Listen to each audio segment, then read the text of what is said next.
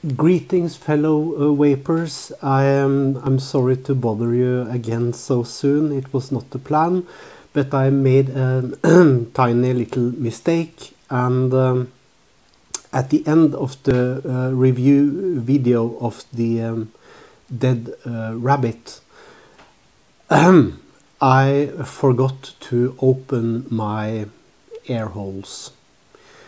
So that was the reason for the cautious vaping, and I also forgot to show you a cool feature of this dripper. It's actually you can squirt straight down into the dripper because it never leaks. It's you can fill it up almost like a tank. So here is a full unrestricted draw from the properly coiled and placed dead rabbit.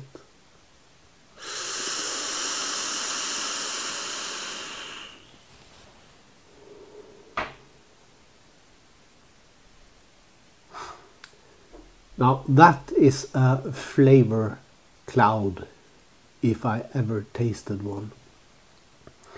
And with this kind of build, you can even take a 1 second draw.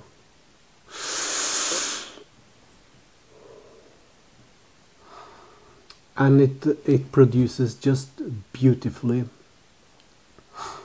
And flavor-wise, I think this now sails up to be my favorite compared to what I've done before. But of course, I have just adjusted 1 or 2 other RDAs according to the new airflow I have discovered. So I bet I can beat this sometime in the future. But for now, the single 28 gauge coil and a full opening and air jets pointing straight down at the coil. This is truly awesome.